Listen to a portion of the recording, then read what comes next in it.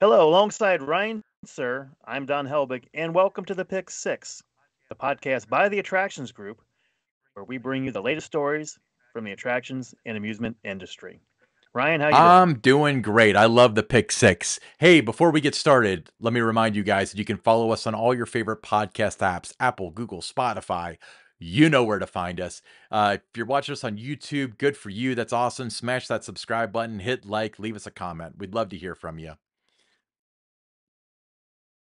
All right, to get things started, our first news item on the Pick Six: Dollywood in Pigeon Forge, Tennessee, concluded its 38th season and is now gearing up for the 2024 one, set to kick off a week earlier this year in March.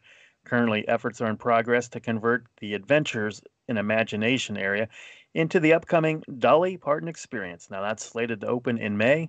And Ryan, I am very much looking forward to checking that out. Yeah, me too. As I've grown older, I've come to appreciate the whole Dolly Parton aspect of Dollywood because she's a fantastic artist. She's an icon, and she does so much good. And I think that's what really matters. So I'm really happy that her legacy, no matter what happens to her, will always live on within this park. But- Yeah, and the more time I spend in Pigeon Forge, the more things that you see she is involved with in the community. oh yeah, yeah, and it's funny, and I've always wondered what her involvement is with Dollywood, because I was always under the assumption that she owns 5% of it, but licenses her name or something. But from what I've heard, from all accounts, that's not true. She owns most of Dollywood. So she really does have an equity position in that park, and she is some sort of decision maker. She probably leaves it in the hands of, the people that know what they're doing, but it's her vision when it comes down to it. So I just think that's the coolest Yep, thing. she's involved. Absolutely. All right, moving right along. Looks like that there's been some renderings revealed from the upcoming Lima Aquatic Center in Ohio, strategically positioned outside Spartan Stadium. This cutting-edge facility boasts an outdoor pool, a versatile multi-purpose pool, a pool house, and an adaptable enclosure for year-round use. It's not a year-round use pool. It was a pool for everything else. Anticipated to commence shortly, the project aims for a timely opening in 2025, which is sooner than you think in a lot of cases because it's weird that it's 2024 already, isn't it? Yeah, just right around the corner. And you look at a place like Lima, um, it's good to have something like this, where the locals, have an aquatic center, a place to go, things to do, because you want to go to Cedar Point, you want to go to Kings Island. It's a little bit of a drive to go to those places. So it's great to have something, in your backyard that you can go to, and just have a good time with family and friends. I agree. And it's something you can do every day.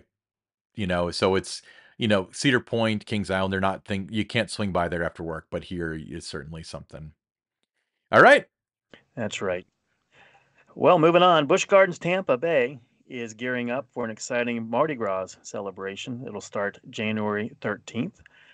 Visitors can indulge in flavorful Cajun inspired delights, witness a vibrant Mardi Gras parade adorned with festive characters and multicolored beads, and enjoy live music throughout the park. This lively celebration is going to continue until March 3rd. Sounds like something that you want to see and you want to do. Yeah, I mean, Busch Gardens Tampa does a great job with their festivals and events. Mardi Gras is very low hanging fruit, and for a good reason. So I think that that's definitely, if you're going to be in the Central Florida area, that's definitely something to put on your bucket list, don't you think?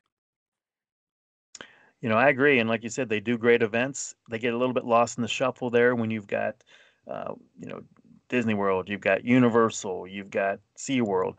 So in that Central Florida area, it kind of gets, takes kind of a back seat to those, but, very much, worth checking out, uh, for the events like this or just any other time that you're down there because it's a phenomenal park.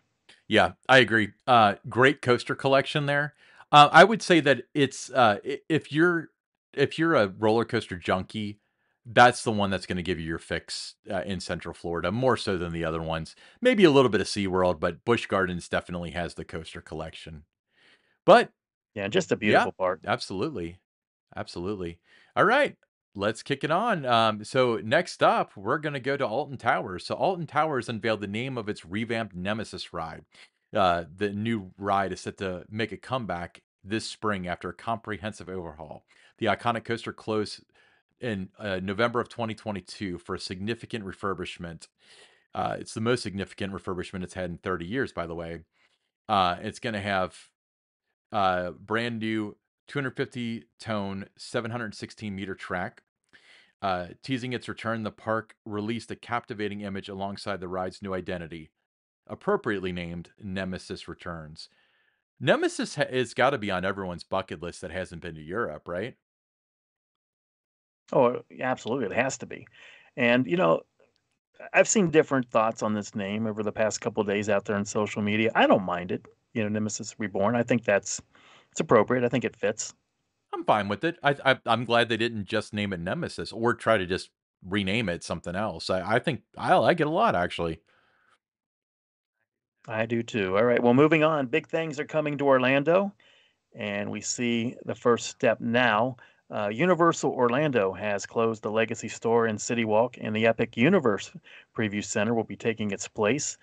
This change took effect January 7th, with Epic Universe set to welcome guests sometime in 2025. Again, just around the corner. We saw this when we were there a couple of years ago.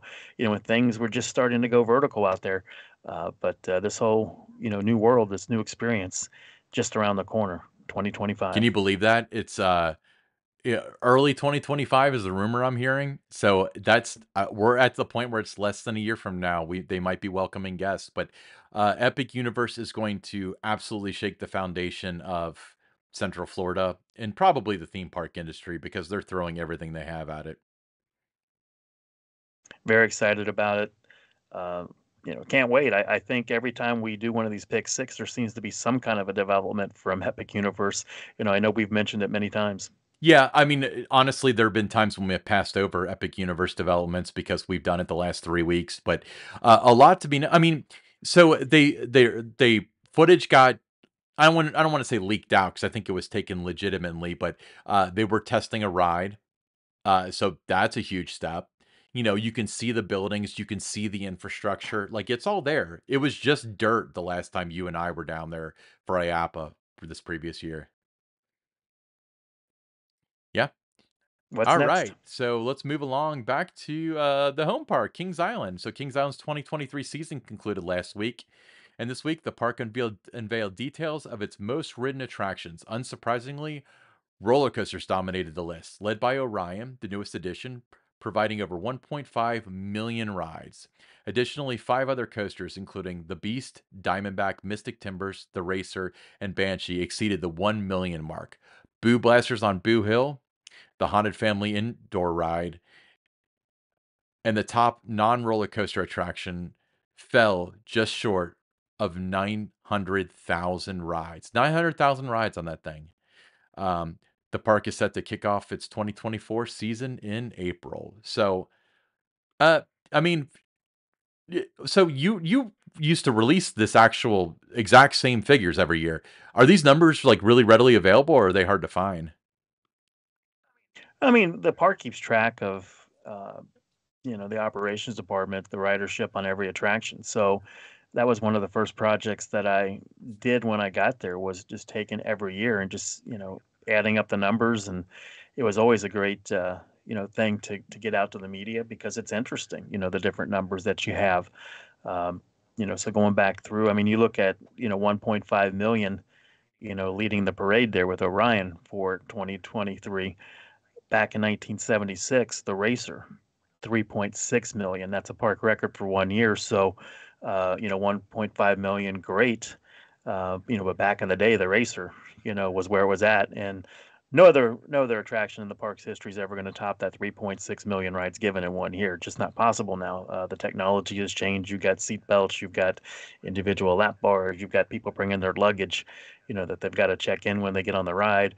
Just things like that. It's just a slower process dispatching trains, but it's good to see that they had that many rides surpass the 1 million mark. What I would have liked to have seen in the stories that they sent out is just a little note how the two new rides, Soul Spin and Cargo Loco, did. I think that would have been interesting to see, those numbers because the capacity is not, as high as the roller coasters, but it still would have been nice to see what they did, during the season. You could have said they were introduced in, June and they finished the year with this many rides given, and it would be a way to have circled back to what was new for 2023. But that's okay. I think it's nice that they continue, to share these numbers, after my departure there, and keep the guests, informed as to what the most popular rides are by ridership.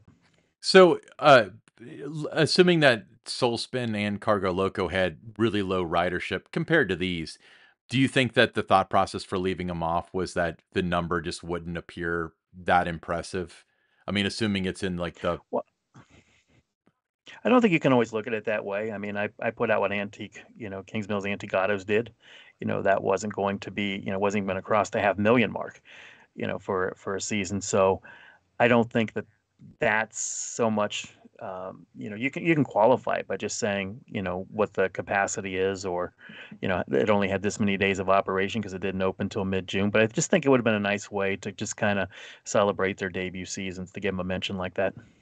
yeah, that's true. Well, honestly, it was kind of a perfect storm working against them for the opening of the rides because it didn't open with the park, which I feel like hurt.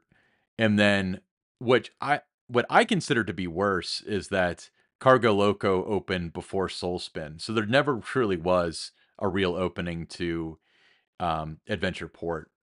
So I feel like the rides open quietly and then maybe this would be a good opportunity to circle back around be like, by the way, we got these two new rides, but um Yeah, you just didn't hear about them much after, you heard about them when they first opened together. With that, there was a little bit of, news stories out there and some discussion on social media and that, but then the rest of the summer it was kind of, forgotten. It was moved on to other things. Grand Carnival was starting. Then, it's the end of the Silk City season. Now it's time for Halloween Haunt. Tricks and Treats Fall Fest. Now it's time for Winterfest, and then it's never we're able to circle back to those rides. So I just would have liked to have seen that included. Obviously the numbers weren't going to be like you said impressive, but just a way to just kind of pay tribute to in their first seasons these two new rides did this, and you could have said flat rides did this or something because in terms of flat rides, how does it compare to the Monster, the Scrambler, Shake, Rattle, and Roll? Those other flat rides. You could have made that comparison with it. yeah. I mean, are there any rides that have like, were there any numbers that ever stuck out to you of like, I can't believe this ride did this many people, or I thought it did a lot more than that? Is there anything that like sticks in your head that you remember from looking at the numbers that was like that? There were just some jumps some years, with different rides that, they would go from say 600,000 and that, all of a sudden it's got 850,000, or it had a record year and it had been around for 10 or 15 years. So there were some things like that that would occasionally, jump out that a ride kind of surged all of a sudden. And sometimes it would be identified, you could identify it because a new ride opened in that area. So there was more traffic in the park maybe there. Or maybe, something else, came about that helped it get to that number. So that was actually going to be my next question. So, for example, when Firehawk slash Orion opened, did it boost Flight of Fear's ridership typically? Like, since it draws people to the area? Slightly, slightly, not as much as was anticipated by me. It did not. But that ride too, it's again, it's got, not the highest capacity. So you're not going to be able to gain that much, with that ride. Yeah.